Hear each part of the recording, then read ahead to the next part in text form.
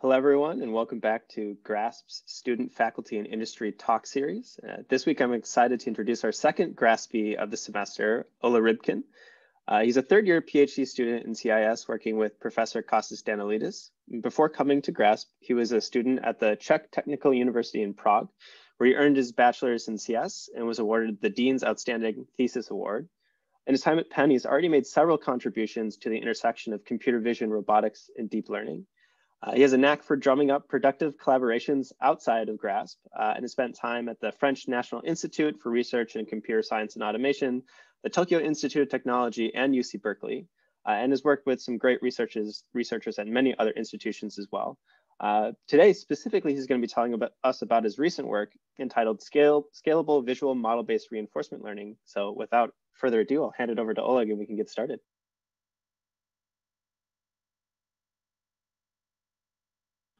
Great, thanks. So I think you can hear me, right? I imagine you can hear me well. Right, thanks for the very nice introduction. And yeah, I am a fourth-year PhD student, I believe. I think you said third, but it's a minor point. Otherwise, yeah, this is great. So yeah, hi everybody. I'm Oleh, and as Matt said, I'm going to talk about my work on visual model-based reinforcement learning.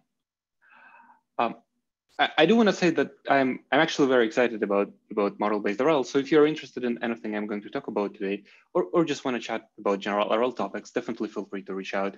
Should be fairly easy if you're in GRASP or otherwise. So let me start with a bit of high-level motivation of why you might care about this, why you might care about visual model-based RL. I'm a deep learning person, and as such, of course, the big motivation for much of my research is the problem of building intelligent machines. In particular, I'm really excited about building intelligent machines that can act in the real world, a bit like intelligent robots from fiction movies. This goal might be fairly far off, but let's see where we stand today and what's missing. Current artificial intelligence methods have gotten quite good in many areas.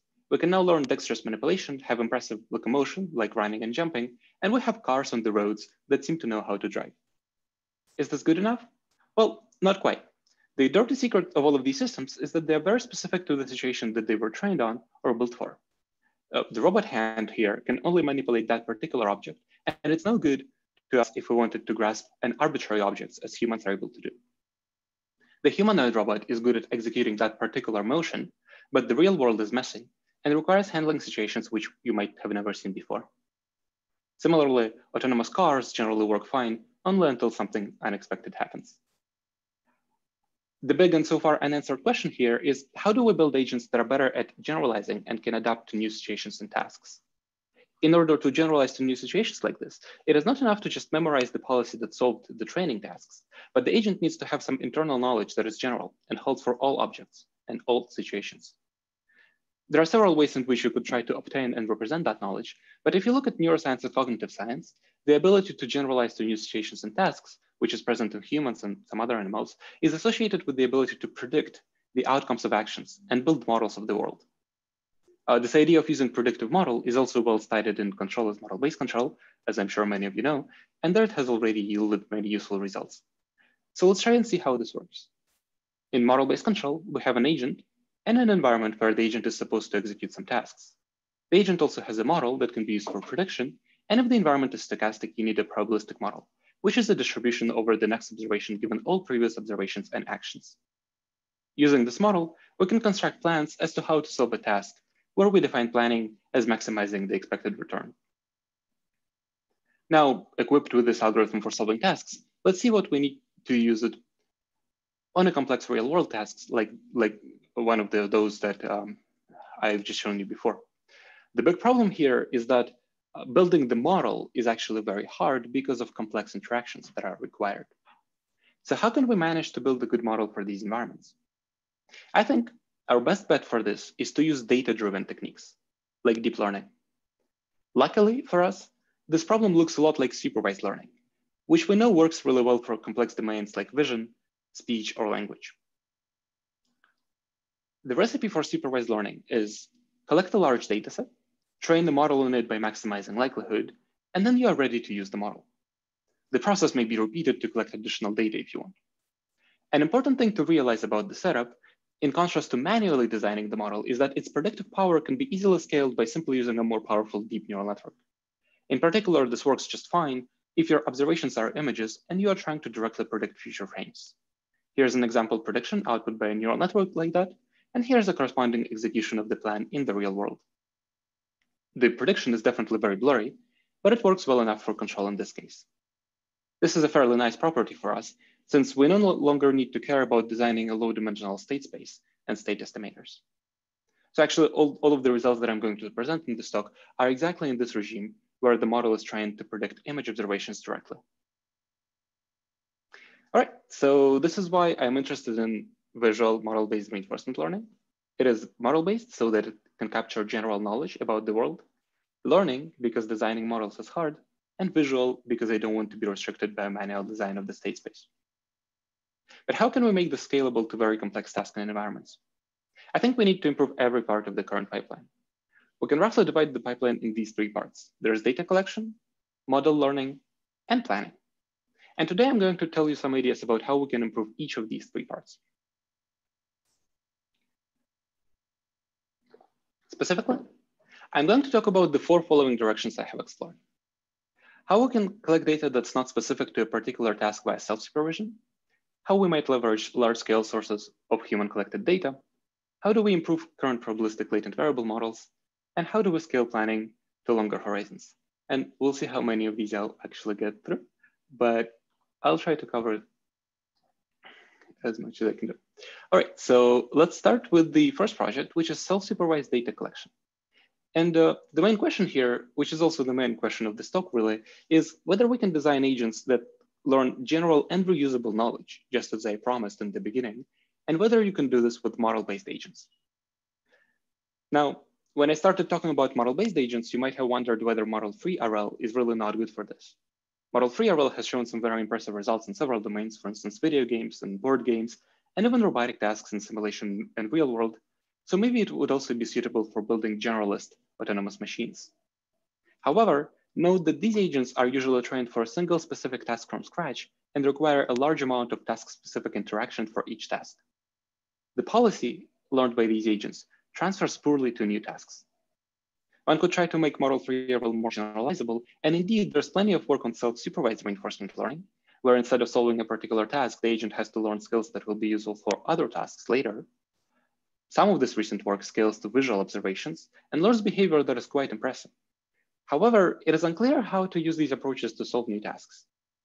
Since they simply learn a self-supervised policy, adapting it to a new task requires fine-tuning on that task, which is very inefficient. In this example, the ICM, the intrinsic curiosity module, allows fine-tuning that is faster than training from scratch, but still requires millions of samples. In a more recent paper, and I find this fairly ironic, a procedure called fast task inference requires 100,000 steps to adapt to a new task. This can be fast for some use cases, but for real robotic learning, we want much faster adaptation. Specifically, in this work, we will want a self-supervised model-based agent that is able to adapt to a new task in a zero-shot manner. In our ICML 2020 paper, joined with Roman and Sekar, we proposed exactly that. We proposed Plan to Explore, which is an agent that can do it, that can generalize in a zero-shot way, and it works directly from images. Here's how this works. Plan to Explore interacts with the environment without rewards in order to collect new data. It then uses the data to train the world model, and once the model is updated, the agent seeks to improve the model further by collecting novel data with an appropriate exploration strategy. After the model is trained in such self-supervised manner, we can use it to solve a specified task, such as standing, walking, or running in this case. And we can use any of these new tasks with a single model because this model is self-supervised and it doesn't actually care about what the task is going to be at test time. It just tries to learn some general and reusable knowledge, which is going to be the main theme here. All right, let's look at this in a little bit more detail. The Plan to Explore agent takes in the input image as the observation and generates features via an encoder, which is a convolutional network. The features are then converted into a latent state of a world model, which is a predictive dynamics model. Given this latent state, we use a planner that generates the exploratory actions that are executed in the environment. A replay buffer collects the observation action and next observation, and the buffer is used to train the world model. We don't use any rewards at this point because we don't want to be specific to a particular task, so we don't assume that the task is known. The key ideas that we use to make this work are as follows. First, we use long-term planning with the world model to explore the environment, to collect novel data. And the data is used to train the model further to improve the exploration. The same model is later used to plan for a new task at test time. Let's now look into the architecture of our predictive model. We use a probabilistic latent state model to generate imagined rollouts of future latent states.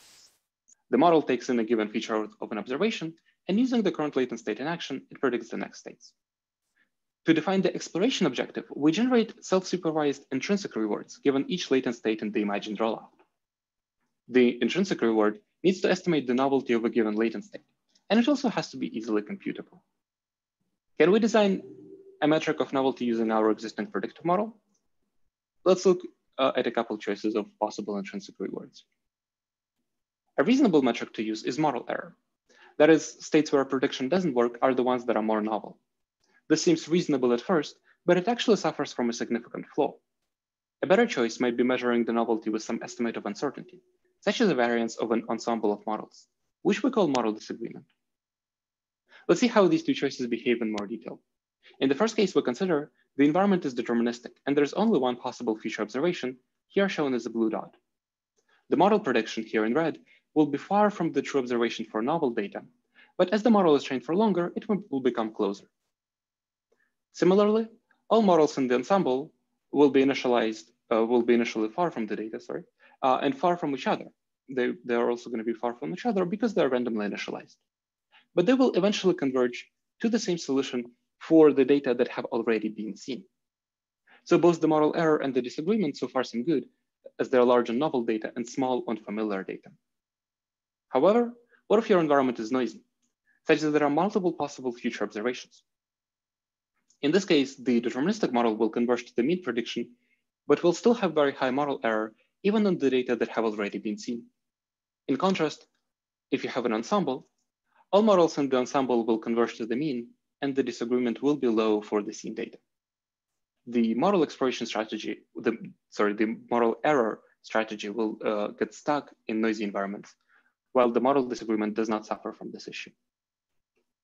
This happens because the model error metric conflates the intrinsic uncertainty of the environment with the uncertainty about model parameters, while the model disagreement only captures the uncertainty about the model parameters. In the paper, we further formally show that the ensemble disagreement approximates the information gained by our agent about the environment, confirming this intuitive analysis. So because of this, we use latent disagreement of a bootstrap ensemble as an intrinsic reward. This is implemented by training an ensemble of one-step models where each takes in the latent state in action and predicts the next image embedding. Then we can compute the intrinsic reward as the variance in the mean of these predictions of the next image embeddings. A practical detail is that the ensemble is composed of these light step one-step models that predict the encoding of the image, so this is computationally scalable. Now, these intrinsic rewards are used as the objective to plan for exploratory actions so that we can collect novel data. To optimize for these exploratory actions, we use the following procedure. To plan for long horizon behaviors, we use a learned value function. And for fast inference, we amortize the planning procedure by training a parametric policy to produce actions. I do want to note here that this policy is learned by planning in the imagination of the world model, without any new real-world interactions. To construct the full training loop for this method, we then interleave the updates for the model, policy, and new data collection. Let's now see some self-supervised exploration behaviors learned by our agent. We evaluate this agent on 20 continuous control tasks using high-dimensional image observations as the only input. Our agent is able to learn effective exploration strategies on these continuous control tasks. So you can see that the agent goes far from its initial state, and generally it explores fairly well, much better than any kind of random exploration that wouldn't get you too far and wouldn't give you diverse data. However, obviously these behaviors are still meaningless unless you can actually use them for solving new tasks. So let's look at how we can go from exploration to being able to solve tasks. Recall that this is our training procedure for Plan to Explore. To solve a new task at test time, we just need to use the trained model to plan for a different reward function. We learn a new task policy completely in the imagination of the world model, which allows us to solve tasks in a zero-shot manner, meaning that once we see the new reward function, we don't need any additional interaction with the world to solve this task. Everything after we see the new reward is happening entirely in the imagination of the world model. And a practical detail here is that to get this reward model, we train a new reward predictor by relabeling the replay buffer with task rewards, again, happening without any additional interactions. So let's test our agent's ability to solve new tasks. Specifically, here's an outline of the experiments, and we're going to see if our agent can solve a new task in a zero-shot manner. We will look at its performance when we provide a few self-supervised episodes, and finally look into the multitask performance. So let's start with the zero-shot solving tasks. Here is the behavior learned by the supervised oracle in these tasks, followed by our zero-shot agents. We see that even though our agent is not allowed to practice this new task, it is able to learn effective policies that solve the task in a zero-shot manner. Some of these tasks are a little special, like the cheetah over here, which learns a very unorthodox policy, but it is effective at solving this task and it achieves a very high reward, comparable to that of the oracle. Quantitatively, our agent, here I'm showing it in green, often achieves comparable performance to the state-of-the-art task-specific oracle. And the task-specific oracle is in yellow. On the hopper task, in fact, our agent outperforms the state-of-the-art agent, even though the state-of-the-art agent is allowed to see rewards during exploration and our agent is not. Note that, and our agent also only sees raw images, and none of the agents I'm showing see the proper receptive state information. So this is purely visual setting. So we see from this experiment that task-specific exploration is not actually necessary to learn effective policies in these continuous control tasks. There is still a little bit of a gap, though, between our zero-shot agent and the oracle. So can we bridge this gap somehow? We can look at what happens if we let the agent practice the new task for just 20 supervised episodes. Comparing the behavior with the oracle, our agent is able to adapt its behavior to the task very quickly, such as on the half cheetah task, where it actually changes its behavior to a more standard one. So our agent is able to learn an effective model that can be used to solve a range of new tasks. But of course, the real reason we wanted to do this is because we hypothesized that a single model can be solved multiple different tasks so that we don't have to retrain this model for each new task. So does this actually happen with our agent in practice? Here, I'm showing the results of a single model that is being adapted to different tasks, such as running forward, running backward, flipping forward, and flipping backward on the cheetah environment. And I'm also comparing this to a task-specific agent that is only trained on running forward. So the task-specific agent fails all of the tasks that it was not trained on. So it solves the task that it was trained on perfectly, but it fails all of the other tasks where it doesn't do better than random exploration. Our task-agnostic agent, in contrast, solves all of the tasks. So it's a little bit worse than the supervised agent on the task that the supervised agent was trained on, but it is better on all of the other tasks that are novel. So this confirms our initial hypothesis that this way of training self-supervised agents actually produces agents that are more general and are not restricted to a single task. And this is the main reason I'm really excited about this paper. All right, so this is it for the first part of the talk. And in the next part, I'm going to talk about other possible sources of data that we can use to train these models. So now we can collect data without supervision and learn the wider range of tasks without being specific to training tasks, as I've just shown. But how much of this data would we need to collect? The worrying news is that it might be a lot. If we take an example of computer vision, there you need about 1 million annotated images in order to learn things like object classification, detection, or what have you. For natural language processing, it is now common to pre-train the models on the entire Wikipedia or even larger datasets. So it is reasonable to guess that for learning a predictive model of the world, we would require a similar order of magnitude of data, if not even more. Where are all these data going to come from? I don't quite know the answer, but it is tempting to consider the possibility of learning from other agents, such as humans. Very conveniently, humans have already collected large datasets of video data online, and we just need to leverage them. The ideal pipeline would look something like this. You download the YouTube, where each video is a sequence of observations, train a predictive model on it, and then use this model for planning with robotic agents. There are a few ways in which this could go wrong, but let's start with the fact that it is clearly impossible to train the predictive model because the video data does not contain actions, but the model needs to be action conditioned in order to be useful. For a moment, let's just focus on this technical challenge that we need to overcome in order for this to work. This is where we started in our ICLR 2019 paper with Carl Perch, where we considered learning action representations without action supervision. To see how we can achieve this, let's first formalize the predictive model of the next frame, given the previous frame and the unknown action. I'm going to denote the unknown action as Z, and we will formalize this as a probabilistic graphical model.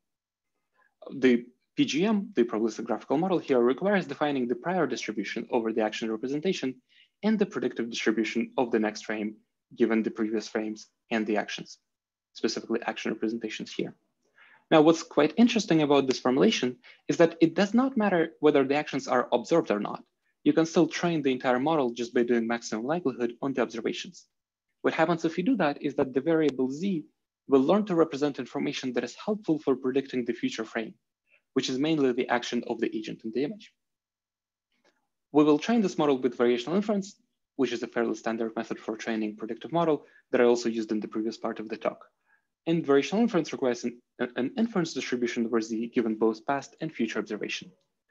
If you don't exactly know how variational inference works, you can think of it as a bit like an expectation maximization procedure, where the inference is the expectation step and learning is the maximization step. Now that we have this intuition in the graphical model, we simply need to use some neural networks to instantiate it. Specifically, we're going to use a Gaussian prior distribution over Z and a convolutional neural network to predict the future given the Z and the previous observation. To use the entire history of observations, we also make this model recurrent. The inference distribution is implemented with a convolutional encoder, and the entire model was trained with a variational lower bound on the log likelihood, which consists of a reconstruction and a scale divergence term. So now we have a model that can learn action representations from videos without action data. Does this actually work? To make this practical, we will need a few other ideas. But first, I want to simply verify that it can learn some reasonable action representations. So we performed this simple controlled experiment where we used this environment with a simple rotational robot with just 1 degree of freedom. And what we observed is that the model actually does learn an action representation that can be matched to the true action space. To evaluate this, we used the learned action space to control the agent. And this graph over here shows that our controller reaches the target position up to a very small error, about 2 degrees in this case. This shows that this action space does actually correspond to the true action space because we can actually perform control with it. Now, what's really interesting about this whole procedure is that our model can leverage additional data even if they are not labeled with actions. So in the low data regime, it can outperform other prior work that I'm showing here if our model is provided additional unlabeled data, which means videos that are not labeled with actions. When 10,000 videos are provided, as over here, we see that all methods work well. All methods work well. But with just 100 labeled videos, as over here, our method is the only one that works. And the prior works cannot leverage unlabeled data, so it's just, it simply overfits and it's not able to control in this case. Now, this is quite encouraging, but clearly we want to solve more complex tasks than this simple 1 degree of freedom robot. Turns out that this is possible as well, but here we need more than just unsupervised action representations. In contrast to the previous paper that I've just shown, where we have attempted to learn without any action supervision at all, let's modify the problem statement to one where we are also allowed to use a dataset of robotic interaction data, in addition to observation videos of humans, so that we can ground the human video in the robot experience. Here, we have a dataset of videos of humans that are solving a particular task, and also a dataset of random robot interaction, which is easy to collect. And I'm actually showing the data that we are going to be using. The setup is still the same. We're going to learn the world model, and we're going to use it for planning to solve robotic tasks. This model is from an ECCV paper work for which was mostly done by Carl Schmeckpepper, who's also a PhD student in Costas' lab and who I believe is also present here. So to implement this, in addition to the previous unsupervised model, we need to add a variable for the actions, which are observed in the robot case and unobserved in the human case. And we will train a network to decode the action from the action representation. The training of this model is fairly similar to the one before. It's just that now there are two different losses. There's one loss for the human and one for the robot video. And for the robot video, we also add another inference network that predicts the action representation back from the action.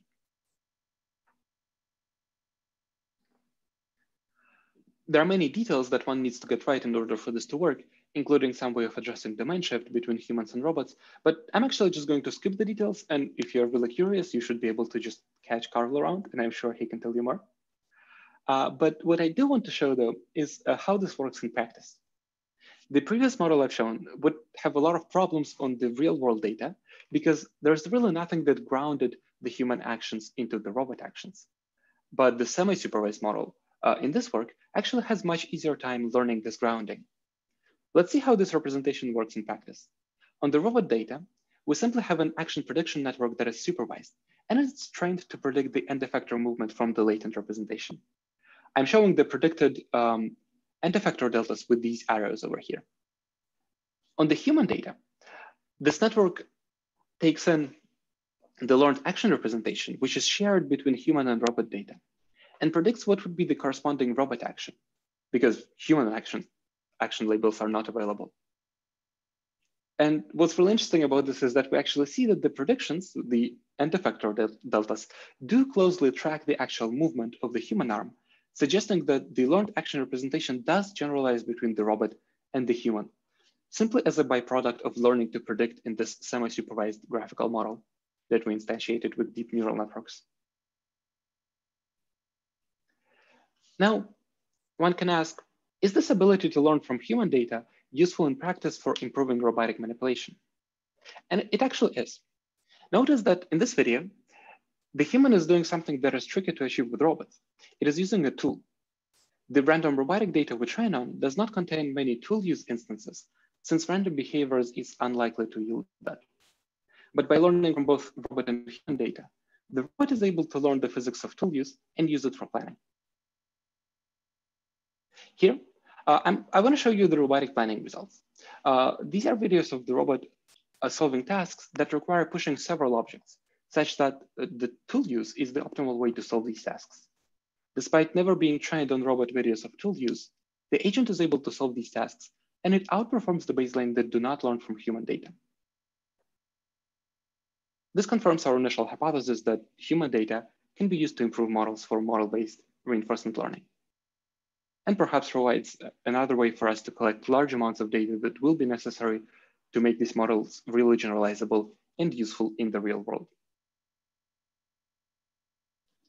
All right, so far we have been talking about this question of how to collect the data that is diverse and high quality.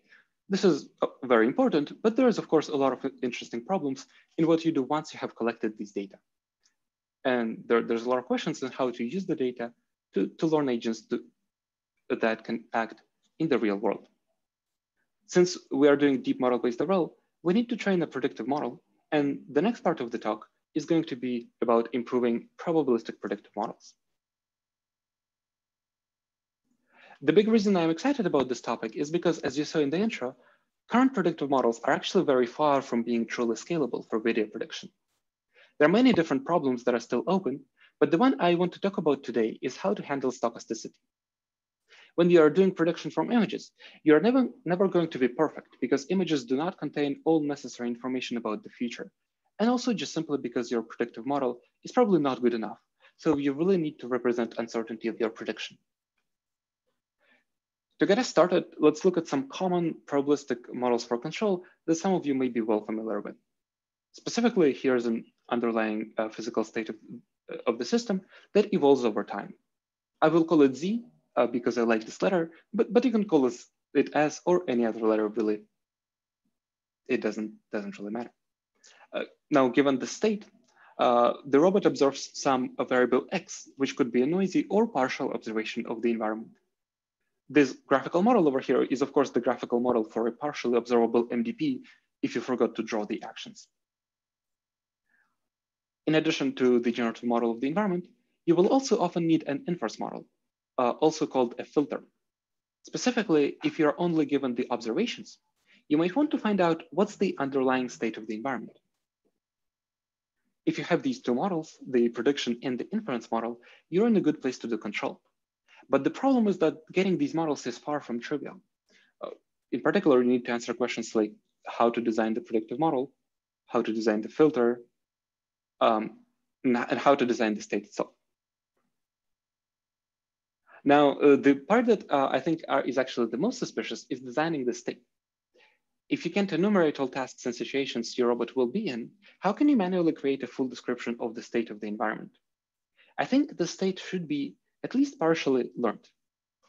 Luckily, machine learning allows us to jointly learn both the generative and the inference model simply by maximizing likelihood. Here, I will treat the z as an unobserved or latent variable, x as the data, and I will train the predictive distribution with the maximum likelihood of the data. Computing exact likelihood is usually intractable, but one way you could do so is by using variational inference, which I already mentioned several times. Let's look more closely at how variational inference works. In fact, let's start with a simpler graphical model without any temporal information. So what I'm going to talk about now actually applies to all variational models. And particularly, you might have heard about the simple one I'm showing, which is referred to as a variational autoencoder. Even if you don't care about building predictive models, but you happen to use variational autoencoders, this next bit of the talk might turn out useful for you. I'm seeing a question. Okay, I guess I think we're supposed to take questions later, so let's do that. Oh, somebody raised hand. Right, I think I can just answer this. Yeah, so I understand that the recorded talk will be released. And there is no open questions. Okay, somebody can answer it without me. All right, great. So where were we? Now, okay, yeah, so I was talking about variational autoencoders. And yeah, so in case you care about variational autoencoders, you might want to tune in for this because I'm going to show a simple trick on how to improve them. So what's a variational autoencoder? In a variational autoencoder or a VE, we want to learn a generative model of the data, such as images. And specifically, we want to train a latent variable z, such that sampling from a prior distribution and decoding the z's into x's produces reasonable images. And you can also use a very similar model for video prediction and training dynamics model, as I've shown on the previous slide. But let's focus on this simple case where we just want to generate images entirely from scratch. So how does this work? In a VE, you have an input that gets encoded into a representation and then generated back from this representation. It is convenient to think about VEs as learning to reconstruct the data while constraining the representation complexity. The reconstruction loss measures the distance between the prediction and the true data. And in practice, one can use an MSE loss, while the complexity loss is a scale divergence between the encoding and the prior distribution. Now, the question is, well, now that we have these two losses, we need to balance them. How can we do that? Many practitioners use beta VE, which simply provides an answer by tuning a constant, which is called beta, between the MSE loss and the complexity penalty. However, because of the additional hyperparameter beta, these models are often hard to optimize and tune. Here's what happens when you change the beta. If the beta is too low, as in these images at the bottom, the images will be unrealistic because the latent variable distribution does not match the prior distribution because the complexity penalty is too low. If the beta is too high, the images are blurry as the latent variable does not contain enough information to represent the images accurately, as the ones on the top. And just to clarify, I'm going to be showing samples from the prior here because this is how you usually test these models. So practitioners who use beta VE know that beta is a very sensitive parameter, and it often needs to be tuned separately for every dataset and every model version. And the other problem with beta VE is that its objective does not actually correspond to a valid evidence lower bound, and it cannot be used to measure log likelihoods, which rules out some of the applications. So what we do want to do is we want to design a method that achieves a good balance between the two losses without manual tuning, and ideally also corresponds to a valid evidence lower bound. So let's look at how the evidence lower bound is derived. This will require us to define the decoder as a distribution. And we will use the likelihood of that distribution as the reconstruction term. Now, this is the equation for the evidence lower bound. If you don't believe this, you can look it up. I won't go into detail on how you derive it, but let's just assume this is true and see how this actually works in practice and how people use this. So we want to arrive to the MSE loss that we used in the previous slide. And for this, we will want to use a Gaussian decoder distribution. The Gaussian log likelihood expands into an MSE term and a term dependent on the variance sigma squared. Just to clarify, D here is the number of dimensions of your images. So we see that for a particular constant variance, this objective is equivalent to the commonly used MSE objective that we saw before. There is an MSE term and there's a KL term.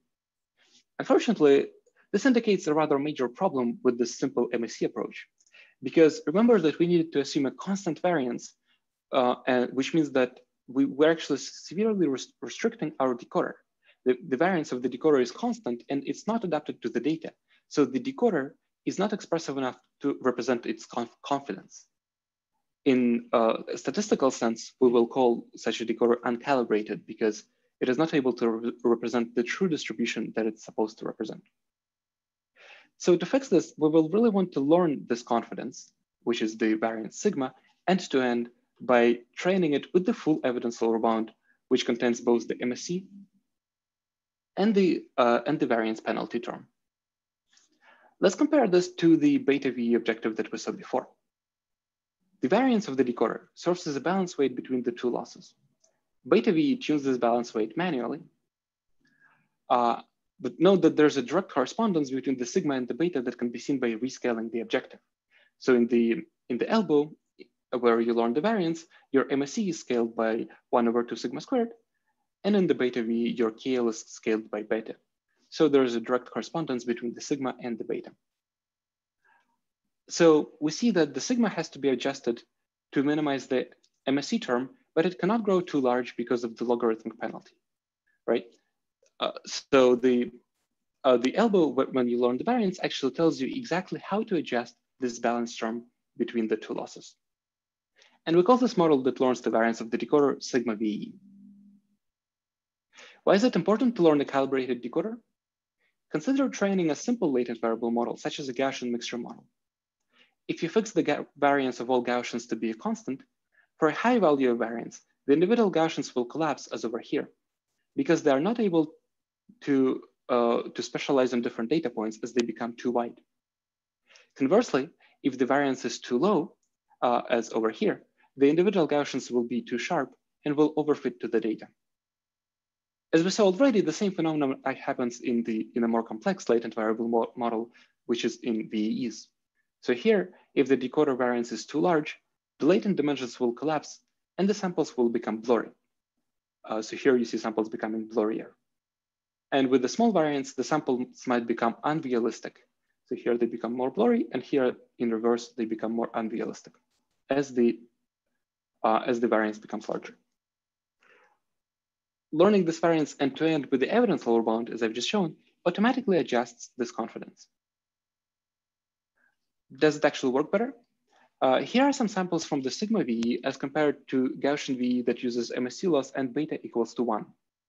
We see that the naive Gaussian VE samples are very blurry, while the sigma VE produces good samples here, as well as on some other datasets. So this is the CELB datasets of faces of people, CIFAR, which is supposed to be random images from the internet.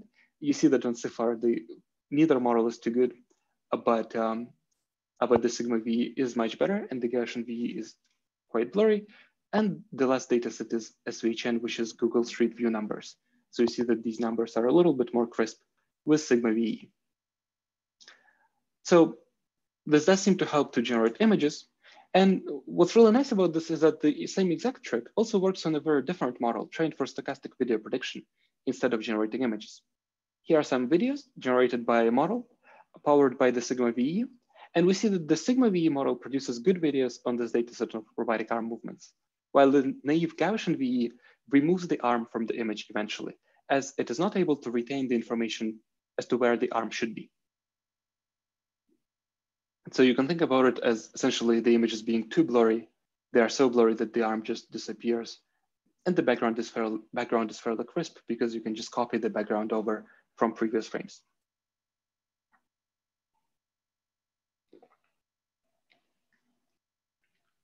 So this is a fairly nice result, and it is encouraging in the sense of using these calibrated decoders for improving probabilistic dynamics models. But why isn't this trick used more often? Let's look at some architecture choices when learning the sigma. The naive way to predict the variance would be to predict a different variance for every pixel in the image, which can be done by training an additional channel of the decoder. This is a very expressive choice because you have a variance for every pixel, but empirically we find that it almost always leads to poor samples. Here, the FAD numbers, which measure perceptual distance from the data distribution, are much higher for the per pixel sigma VE, even worse than for the naive Gaussian VE. So this naive per pixel sigma VE clearly doesn't work at all. In fact, it makes everything even worse. So instead, what we found works better is to train a single shared variance in a model that we call shared sigma VE. This method empirically works better, and it doesn't suffer from the numerical instability. However, the optimization of the shared variance is still a challenge. It can be learned simply with gradient descent, but this often requires careful learning rate tuning in order to achieve both stable training and fast convergence. We can further improve the optimization with an analytical estimate of the sigma in a novel algorithm that I call optimal sigma VE. I'm going to skip the details about optimal sigma VE, but the derivation is really fairly straightforward, and you can find it in the paper or just ask me later. What I do want to talk about is the version of the model that is actually useful. Here's a large table with all of the possible decoders, pretty much that I could imagine. And I'm showing the evidence lower bound and the FAD numbers. But what you need to know is that the naive unit variance Gaussian VE works poorly, while the calibrated decoders generally work well. Sigma VE versions are comparable to the manually tuned beta VE, and sometimes even better, and the optimal sigma VE tends to be the best. So to conclude, beta VE requires significant tuning and produces unrealistic samples with low beta and blurry samples with high beta.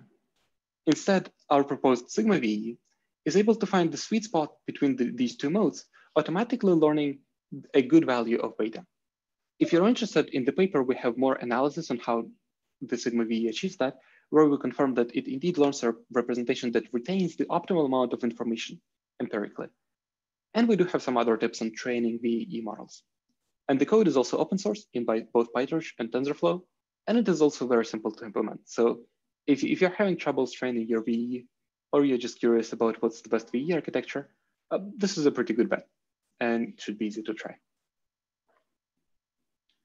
So I've just told you about one way to improve probabilistic predictive models. And we also saw that it is applicable to dynamics models, and it can be used in the model-based reinforcement learning setting. I haven't shown this application, but I actually did apply it in that setting. So if you want to chat about this, we can do that later. And it does work there as well. We have also already looked a bit into where the data comes from, but clearly the part we are still missing is how to actually do the planning. And so in this final part of my talk, I just want to really quickly tell you some ideas on how you might do planning that scales to long horizons. And specifically, I want to talk about a very recent work that is not even public yet, but if you're really curious about it, I'm happy to send you a preprint. So the results that I've shown you so far, and the ones by other people, do look fairly nice. But if you look closer, it is interesting that all of these tasks are fairly short in terms of time horizon. And this is not a coincidence. Current methods struggle on longer horizon tasks and might not work simply if the initial position of the arm was further from the object. So how can we make these agents scale to long-term planning? One of the major bottlenecks to scaling these is the planning algorithm itself. In fact, the most commonly used planning algorithm struggles even on this much simpler problem, where the agent, a red ball, needs to navigate to the green target. the planner is not able to navigate around the obstacle and it is stuck in the local minimum on the other side. Let's see why this happens. The algorithm that most visual planning work uses is random shooting with the cross-entropy method, which means sampling random action trajectories and refining them towards the successful ones over time. Here, I'm showing you a sketch of this task you just saw, and the trajectory is sampled by the shooting method. You can see that it fails simply because the search space is too large and it is not able to get around the obstacle. Let's look at how this works and how we can fix this in more detail. Again, since this is visual planning, we start with an image and we encode the image into a latent state. We also have a dynamics model that operates in the latent state and the reward predictor that defines the task. Shooting-based methods start with the initial state and sample future trajectories using the predictive model. The trajectories are evaluated with the reward, and then we directly optimize the actions to maximize the total reward. So here, I'm showing the optimized variables in green and the planning objective in gray. This is a very reasonable way to optimize actions, but we already saw that this optimization problem is just too hard on more complex tasks.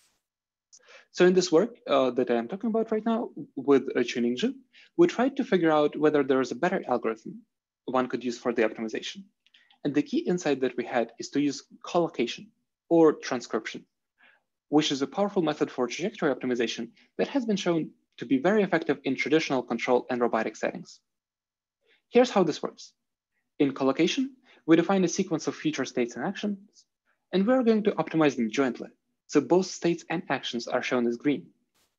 To ensure that the trajectory is physical, we will use constraint optimization with the constraint that the dynamics is satisfied. And we are still going to be optimizing the reward. Since the entire optimization is happening in the latent space of the learned model, we call this method latent collocation, or LATCO for short. So again, the big difference, if you're not familiar with collocation, is that in the shooting case, we are optimizing just the actions, while in the latent collocation, we're optimizing both the actions and the states to maximize the reward and satisfy the dynamics. Now, it might seem like what we just did just makes the optimization harder, right? Before we just needed to optimize for the reward alone, and now we need to optimize for the reward and the dynamics. But here's what's really interesting about this approach.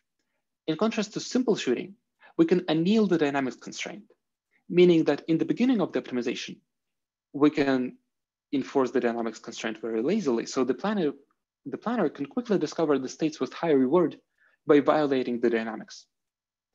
And then in the later stages, we enforce the dynamics constraint, and we find a trajectory that actually reaches the high reward region and satisfies the dynamics. It turns out that this ability to relax the dynamics is very powerful, and it lets us escape local minima that we saw earlier. So let's compare how shooting and collocation works on this simple task. As we saw, shooting doesn't do so well, and it is not able to discover the successful way to solve the task. In contrast, collocation quickly finds the high reward region in the very beginning, constructing plans that go directly through the wall. And so the plans in the beginning are shown in yellow, and then the plans towards the end, they become more green. As we enforce the dynamics constraint, the collocation further fine-tunes the initial yellow trajectory to satisfy the dynamics. So you see that the final trajectory is actually feasible and it goes around the wall. So we see that this annealing trick allows collocation to escape local minima and optimize for longer-term reward than prior work.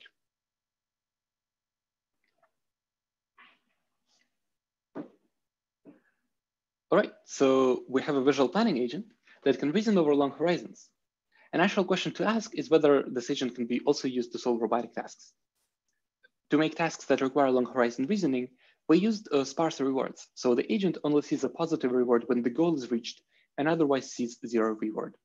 This ensures that the agent needs to plan all the way to the goal instead of, for example, relying on a shaped reward or a demonstration that provides dense signal as to how to solve the task. So here I'm showing the plans our agent makes on a robotic pushing task, where the robot needs to push the red object to the green goal. These videos are the visual plans that are generated by our latent space planner. And we see that it successfully solves the tasks in many cases, even with the sparse reward signal. The agent is also successful at executing these plans. Yep. In contrast, shooting completely fails this task Because the reward signal is so sparse, it is never able to discover the successful trajectory, and the plans don't even try to solve the task. And the executions also correspond to the plans. So you see that LATCO, so in both cases, plans and executions are roughly the same. Plans are a little bit blurrier because these are predictions by a convolutional decoder, but LATCO is actually able in many cases to plan for the task and solve it, and shooting just is again stuck in the local minima because of the sparse reward. So just to show some numbers, our agent significantly outperforms shooting methods on the obstacle task, a robotic reaching task, and a robotic pushing task. And we're very excited about where this will go in the future. This work is still a preprint, but I think this is already a fairly solid proof that latent collocation is a very good way to do planning in the visual model-based RL setting. So that's it for my talk. In terms of future work, I'm very interested in looking some more complex and multitask real-world setups, including a more longer horizon and more visually complex tasks. So if you have any ideas on what would be a good fit to try model-based RL on, definitely feel free to reach out. I'm always available. And to summarize, today I talked about how to collect data with self-supervision, how to leverage human-collected data, how to improve probabilistic latent variable models, and how to do long horizon planning. I do really want to thank all my great collaborators on all of these papers, and I'm happy to take any questions. I'm also happy to chat anytime later on Slack or by email. Great, thanks so much, Oleg. We have a few PhD students on the call right now. We have Edward, Aurora, and Carl, all from CIS, I believe. And yeah, I'll let you guys go ahead if you have any questions you'd like to start with. We'll also be taking questions through the Q&A interface from the audience, so please submit one if you're in the audience and are interested in asking Oleg one as well.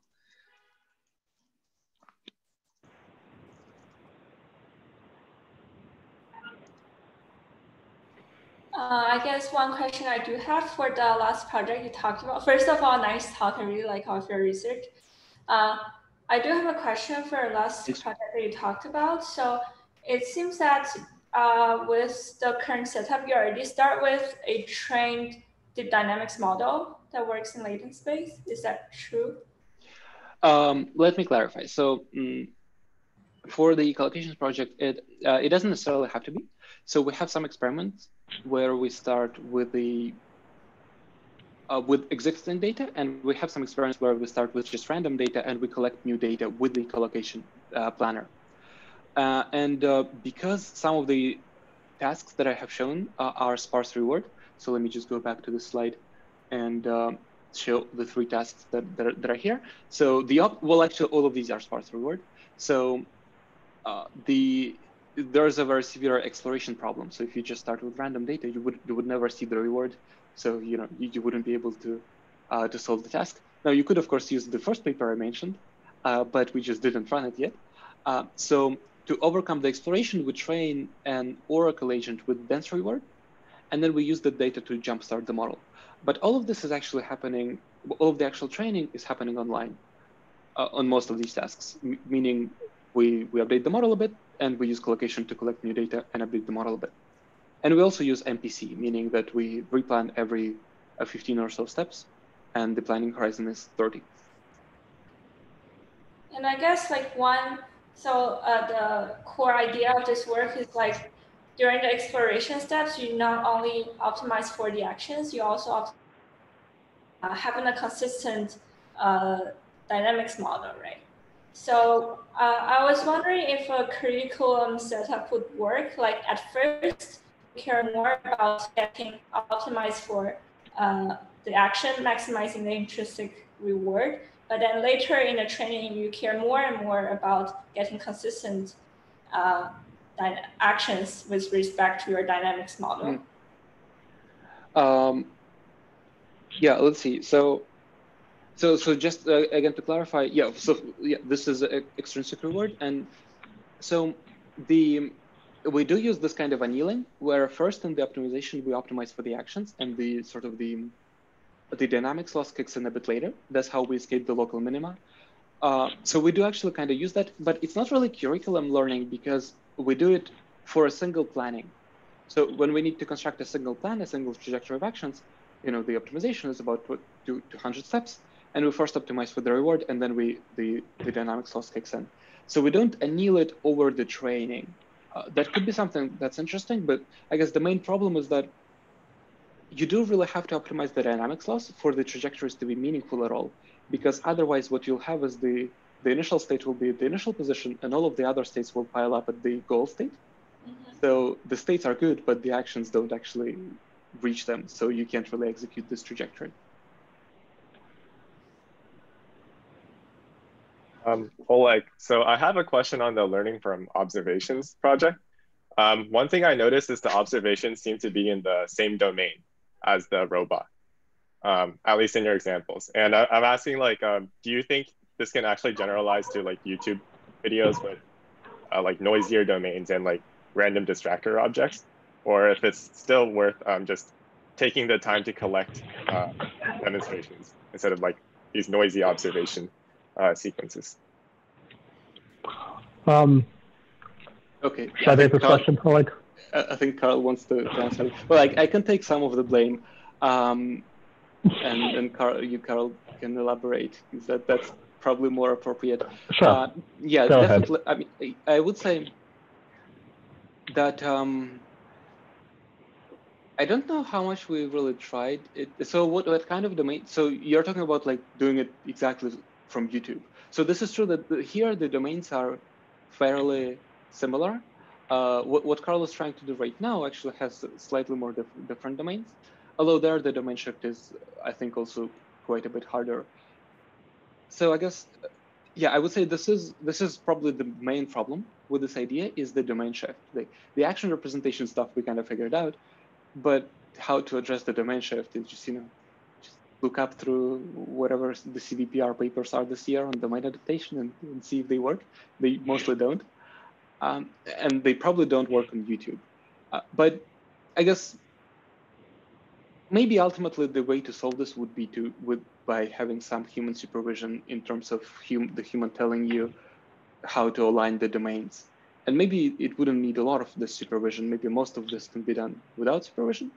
But if you have a little bit of supervision, that would probably help you a lot. Do you wanna add anything, Carl? Yeah, sure. So in this paper, all the data was same camera, same table. The only difference was the robot arm versus the human arm, which is still some domain shift, but not a lot. In the paper that we just submitted to Quorum, well, just got accepted to Quorum, that hopefully we'll have a preprint done in a few days. If you want, I can send you a copy. Just email me afterwards. Or message me on Slack or something. We're doing it with videos that I collected on my desk in my house and using that to control a simulated robot in a different looking environment. So we're handling more domain adaptation, but it's still definitely one of the most challenging parts of this problem is how do you align these domains? Yep.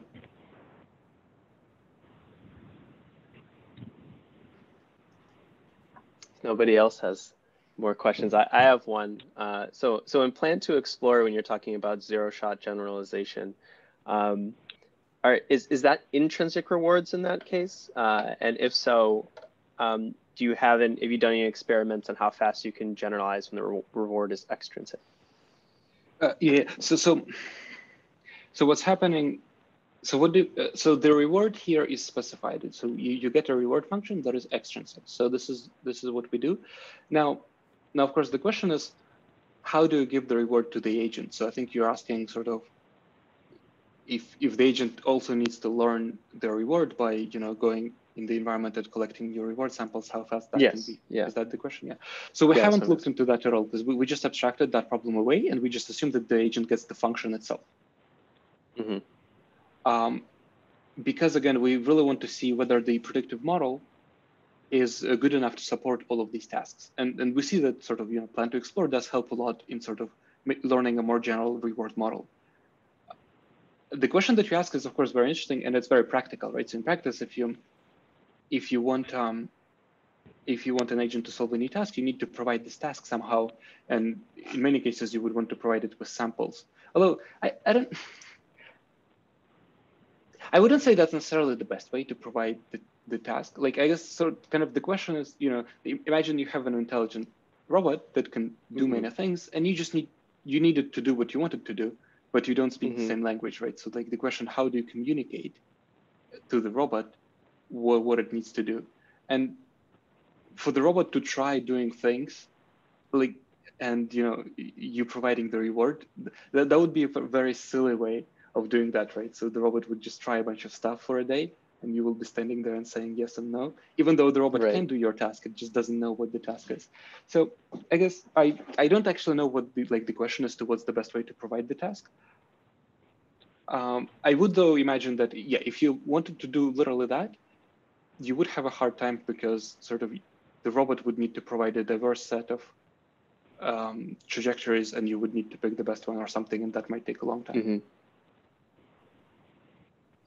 Do you feel hopeful that there is some framework under which you can communicate tasks in the form of a known reward function in a similar amount of data? Because I mean, if the answer is no to that, then it seems that zero shot in this case means that the learning the dynamics and the planning therefore cannot be the bottleneck, because it'll always be harder to even figure out what you're supposed to do.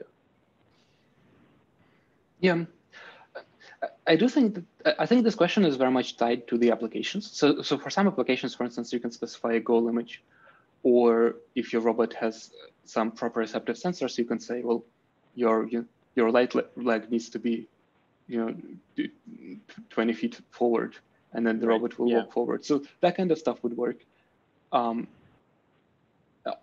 Ideally, you would do it in natural language, right? But that means that you need to train the natural language stuff. So I do think that this is probably way off. This is way in the future, and I don't exactly know how you would do this, but I do think that communicating the goal image is sometimes reasonable. Yeah. Great, thanks so much. That's probably I think about this problem a lot, and the best practical thing I found is the goal image.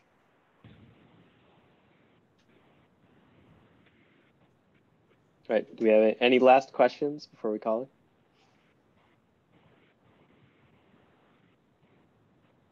All right, then thanks everyone so much for coming to listen to this talk, and thanks Oleh for giving it, and Edward, Aurora, and Carl for helping us with the Q&A section.